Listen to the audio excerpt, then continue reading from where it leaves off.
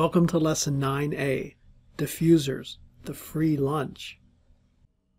In this lesson we discuss diffusers and how they can increase volume flow rate for free. We'll do an example problem. What is a diffuser? It's simply a gradual expansion in a pipe or duct, as sketched here.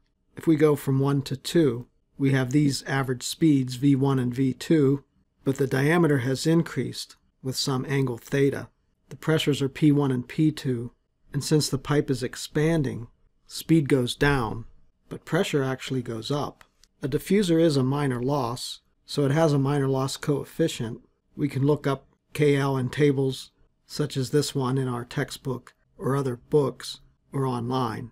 Remember that by convention we use the larger speed, which is the one at the smaller pipe section, or V1, when we calculate minor loss. Here's an example for if theta equal 20 degrees, as d over capital D increases, or capital D over D decreases, KL also decreases. But even after taking into account the minor loss and its associated irreversible loss of pressure, it turns out that the pressure still rises through the diffuser. What's the optimum diffuser? If the angle's too sharp, you'll get flow separation and lots of irreversibilities, and KL will be high. On the other hand, if you have a very shallow angle and a long diffuser, friction at the wall will start to affect the KL, so KL will again be high. Somewhere in between these two extremes will be the optimum diffuser. It turns out that the best conical diffuser, in other words the highest pressure rise with the minimal loss, has capital D over D of about square root of 8, or an area ratio of 8, angle theta pretty small, only 4 degrees, and L over D of about 25. I drew it to scale here. This is the optimum diffuser if you have the room for it. In other words, if you have this much length available to you. And creating a diffuser like this would be costly. So typical realistic diffusers have theta of about 10 degrees, rather than 4 degrees, and also a shorter length. What are some applications of diffusers? Well, there's a legend about Roman aqueducts, where water flows through the aqueduct, and farmers could irrigate their crops with it.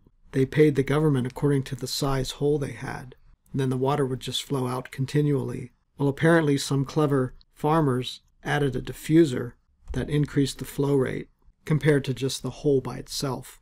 But they paid the same price to the government. I guess this is one of the early examples of engineering ethics, or the lack thereof. There's another practical example that's similar, namely draining a tank. If we have some kind of a tank that has a liquid in it, and we put a small hole in a little section of pipe, let's call this 1, the liquid will come out, and since it's exposed to atmospheric pressure, P1 equal P atmosphere, and there's a certain volume flow rate that we get. Now imagine the same tank, but we add a diffuser to the outlet. Again, we have a jet exiting into the atmosphere. This is location 1, and this is location 2, and we'll have some volume flow rate, but this is still a jet exiting into the atmosphere. So P2 equal P atmosphere. But what about P1 then? Since P increases through the diffuser, P1 has to be less than P atmosphere since it's less than P2. So if you look at 1 by itself, in both cases, we have a lower pressure in this case than we had in this case. So the diffuser supplies a kind of suction to draw more water out. So V dot with the diffuser is greater than V dot without the diffuser. You get an increased volume flow rate, quote, for free, unquote, other than the cost of the diffuser itself. I'll now show a little demo that I did with a water bottle. Some students made a diffuser on a 3D printer and glued it to a bottle cap with a hole in it. We had a second bottle cap with the same size hole. I have 2 identical lids, one with a diffuser attached. I screw them on the bottle and turn them over. I start the timer when I release my finger from the little hole at the top. You can see that the one with the diffuser has drained, while the one without the diffuser still has water in it. It takes longer for that one to drain. The diffuser has increased the volume flow rate. Here's another example. I've built a couple wind tunnels in my life. Here's a schematic of a wind tunnel I built for the undergraduate fluid mechanics lab. There's a well-rounded inlet with some honeycombs and a screen, a finer honeycomb and a finer screen.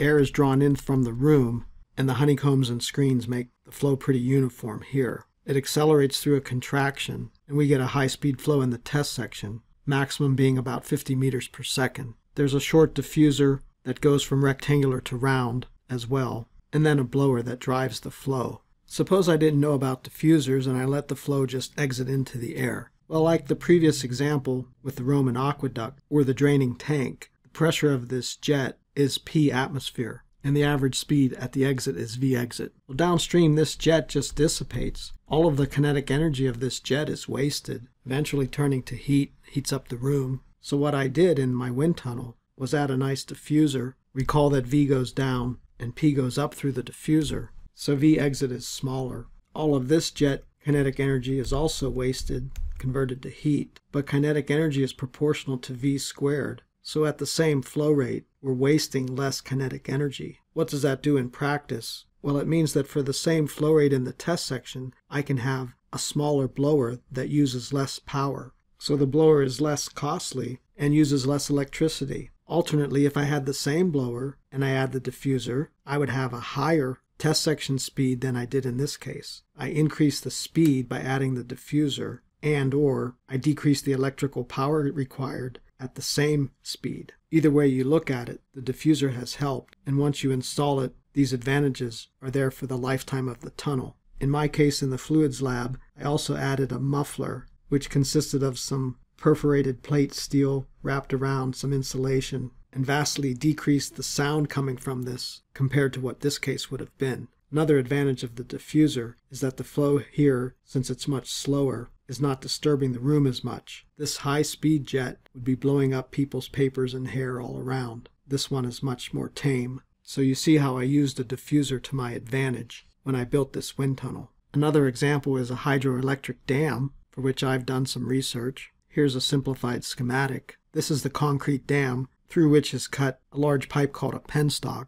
The water goes through a scroll into a turbine that spins a generator, and the flow is directed downward and then has to turn in order to discharge into the river or the reservoir that's below the dam, which by the way is called the tail race. Well, the same situation applies here as we've been talking about. If we let the flow come out as shown, you'll waste a lot of kinetic energy, and the pressure here will be the same as the pressure of the water at the exit. So adding a diffuser will help. In an actual dam, the diffuser is integrated into the elbow, so it's all one unit, called a draft tube. For the same location, 1, the draft tube, which functions as a diffuser, lowers the pressure here compared to here. Since again, the pressure here is the same as the hydrostatic pressure of the water, and since P goes up through the draft tube as speed goes down, the pressure here is lower than it was here. You could think of it as the draft tube adding some suction at point 1, which can draw the water through faster, and therefore generate more power. Now let's do an example problem. We have water, and I rounded off the density and viscosity, flowing through a horizontal diffuser. The flow is fully developed at both locations 1 and 2. We go from little d to capital D through a 20-degree diffuser.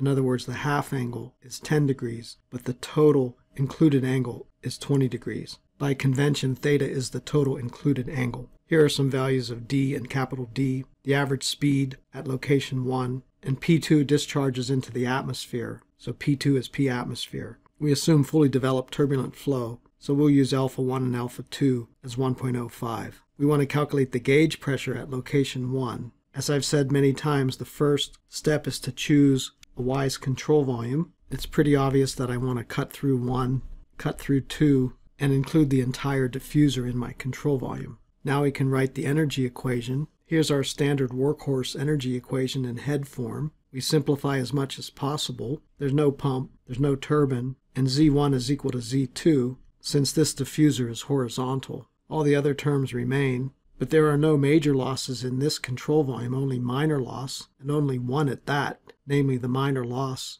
of the diffuser. We were asked for gauge pressure at location 1. I can subtract atmospheric pressure over rho g from both sides of the equation, and since P2 is equal to P atmosphere, P gauge 2 equals 0. So this equation reduces to P gauge 1 equal P1 minus P atmosphere, and I collect the terms to get rho alpha 2 V2 squared minus alpha 1 V1 squared over 2 plus our minor loss, which is KL of the diffuser, rho V squared over 2. But which V do we use? Remember, by convention, we use the larger V when you have a change of diameter. So we use V1, not V2. Well, we were given V1, but we don't know V2. so we'll use conservation of mass for incompressible flow. V2 equal V1 A1 over A2 equal V1 little d over big D squared. We look up the minor loss coefficient for this diffuser. It turns out to be 0.15, since d over d is 0.60, and the included angle is 20 degrees. Plugging this in and doing a little bit of algebra, equation 1 becomes P gauge 1 equal rho V1 squared over 2 times the quantity alpha 2 d over d to the fourth minus alpha 1 plus the KL of our diffuser. This is our answer in variable form. Now we plug in the numbers, rho V, alpha 2, little d, big D, alpha 1, and KL. A unity conversion ratio and another unity conversion ratio, which gives us negative 13.751 kPa. To our standard 3 digits in engineering, my answer is negative 13.7 kPa. We were also asked to discuss the results.